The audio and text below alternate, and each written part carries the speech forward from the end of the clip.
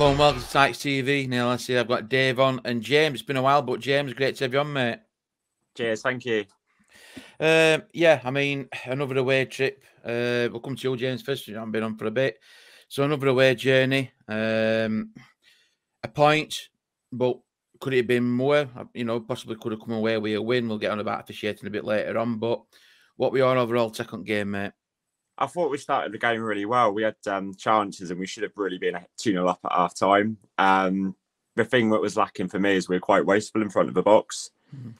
But yeah, I think that's the one thing that let us down. We wasn't quite clinical enough when we needed to be. Yeah, I mean, Cole, for me, frustrating. I thought it were a game where he could have really put his laces through ball, Dave, early doors, and made an intent in a statement. I know we crossbar kind of thing, but for me, Cole, again, does a lot of running, but end product. What we ought to come overall game, you know, up front as well. I think it was same old up front as we've seen before. I thought Cole looked weak. He was getting pushed all over the place. He plays too deep. You need someone else in that position, I think, that's going to, hold on to the ball. I mean, if it were a Kiefer Moore type of player in that position, he's got the physicality to hold the ball up and lay it off to someone. Cole's not got that. We were wasteful in front of goal again, and ironically, the best finish Cole had was choked off by the referee. Yeah, very frustrating that was. But it was, like you said, it was a point, but it could have been more. I mean, just going off that, James, do you think that we're still trying to find his ideal pairing up front? I know Hitchen's gone to Motherwell and a couple of strikers come in, Max Watters and Ollie Shaw. Norwood's been out injured, picked up a bit of a niggle. Do you think it's, I mean, we're in second half of the season now, we're still undecided who was his best pairing is up front. Would you say that's a fair comment? Yeah, definitely. I agree on that completely. It's working out who our best two up front is, and there's not really been anyone that could sort of take the game by the scruff of the neck, or someone with that bit of physicality, or someone that's going to sort of cause a few teams problems. We've not really got that player yet. Yeah, I mean, in first half, I thought we should have been in front. I thought second half were woeful. And I think even Duff's gone on record to say that in second half, to be fair, we wanting races and he had to shake up a few things. Before we get to, Thomas's second goal for club, Dave, referee, I mean, woeful at best. I mean, I've got to watch my language on here, but woeful at best. I mean, that was shocking. Absolutely shocking, that decision, mate.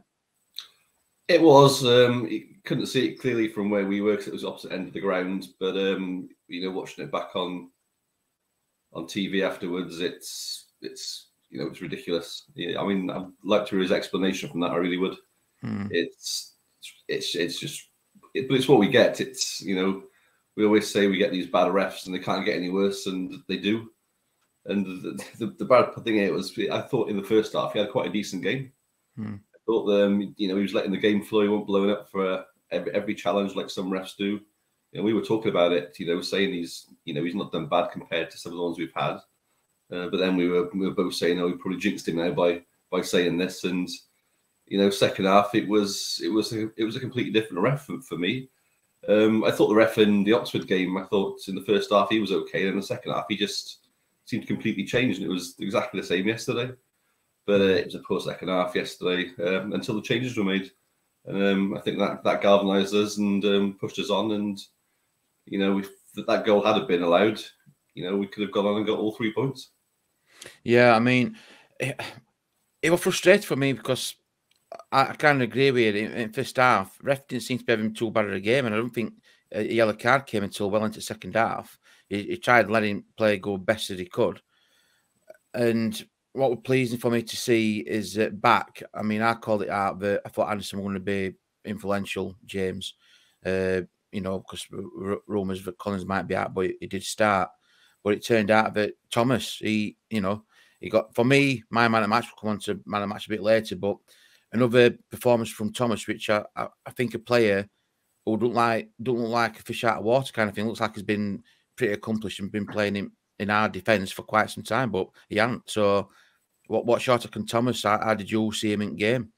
I thought he was superb throughout. Like, very good in the air, physically strong, really good at set pieces as well.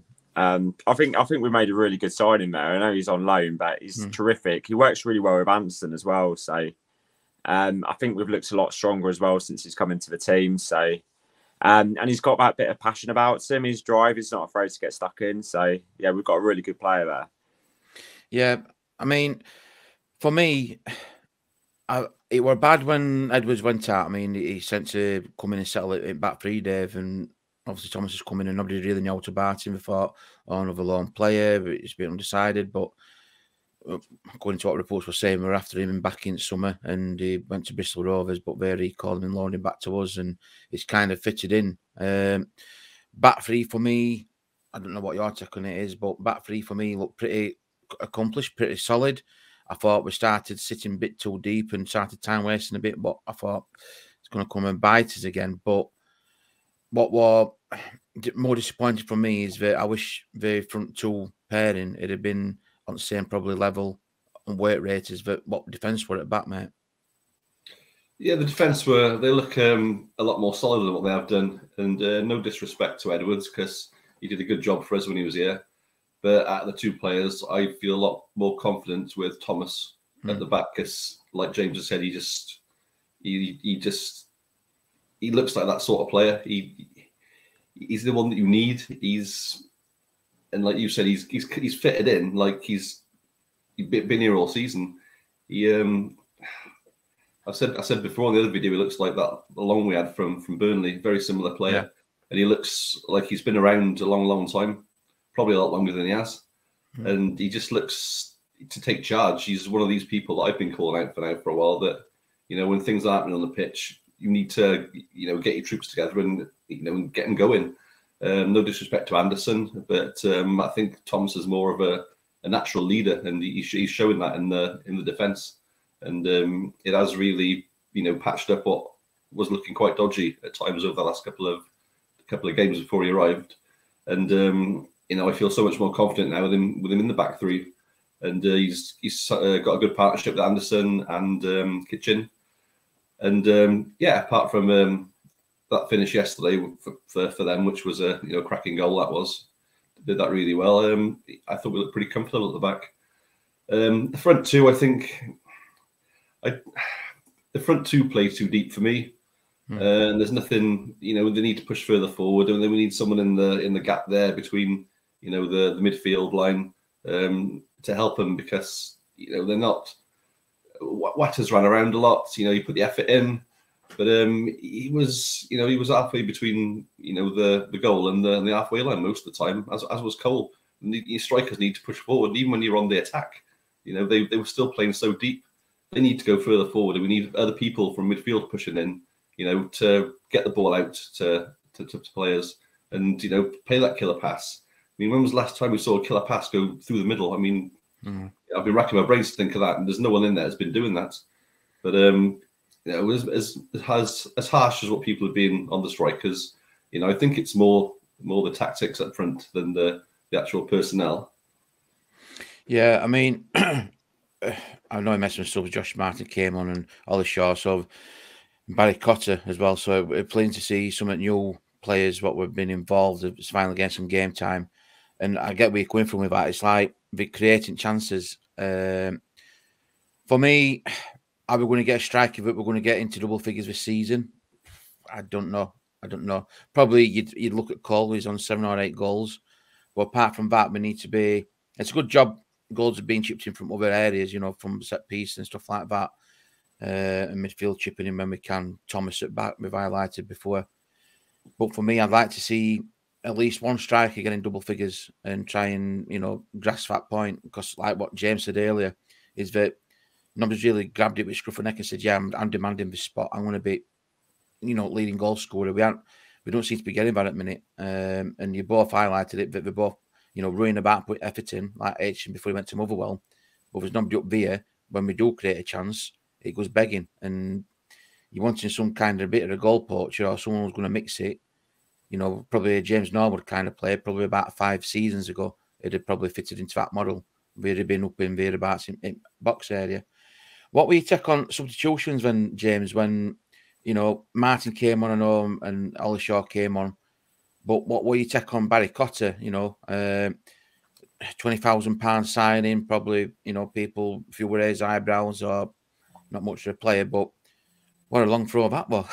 That was incredible, like really good. I wasn't expecting it because I didn't know much about him, but it was just unbelievable. And I mean, that could be a danger, especially like it's going to cause a lot of teams a few problems, like having to deal with that. It's not an easy situation to be in. Like, I mean, you look at Oxford the other night; their throw-ins were causing us a lot of trouble. So it's nice. It's nice to have that weapon as well in your locker. Like, it's something different. Yeah, I mean, Tom Edwards had that bit of a long throw, Dave.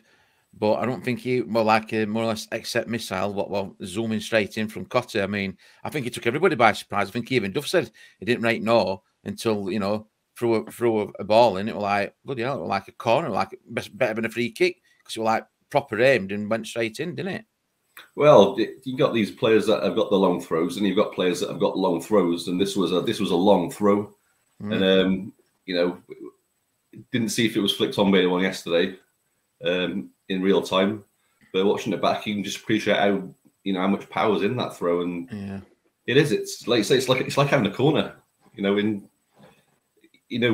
need to, if we can build on our set piece play now and use that as a potential, same as a free kick kind of thing, you know, then you know, get your players, your strikers into the 6-yard box, then the goals are going to come, and It's worked for so many teams. Like James at Oxford did it. You know, Cardiff used to do it with Sean Morrison. Stoke with Delap. You know, there was so many teams that have used this weapon to their advantage, and they were renowned for it. And didn't know a lot about him until yesterday. Didn't see too much from him yesterday because he came on as a sub, but you know, invaluable that was, and you know, he's got us the points in the end with that throw. Not bad to have it in locker, is it? Like to come off the bench and make an impact like that. So, yeah, I mean, a point, arguably, it could have been, you know, 3 points if ref had allowed play to carry on a bit. Whistle happy, should have allowed it to carry on. Poor officiating, but then again, there's no new over here. It wasn't a penalty this time, but it was, you know, blatant. You know, it could have like play go on, and then if it wouldn't have come to open, you've still got that waiver, can bring it back and give a free kick. So for me, yeah, you could have come away with it. Whether his second half performance warranted that is doubtful, but in first half, I look at it, we did enough here in first half to be probably 1, maybe 2 out up in first half, hitting post and that. I mean, James, who were your standout man at match yesterday? Bobby Thomas. I thought he's brilliant throughout. Fantastic. Yeah. Dave? Same. I don't think there'll be any arguments from anybody there. He's had a great game at the back, and he's got us the equaliser in the last minute. So there's no doubt for me that it's got to be Thomas. All-round performance. Yeah, same again. I mean, you're reading all plaudits and that this morning about what's been going off about him. Like I said, is not only when he's on ball, but off at ball as well. Like what you both alluded to there, is like communicating more a leader than Anderson, no disrespect to Anderson. But it looks like he wants it, he's hungry for it, and again, to cap it off with a goal. And when he went set off running that touchline, I thought he was going to run into bloody locker rooms at this. I thought it was still a game to play, but it was great to see. It was great to see that he were, you know, his heart's in it. So for me, yeah, Thomas again, man at match. Take it into home game now. Cambridge coming up Saturday. We'll probably do we'll do another preview for that, like, but.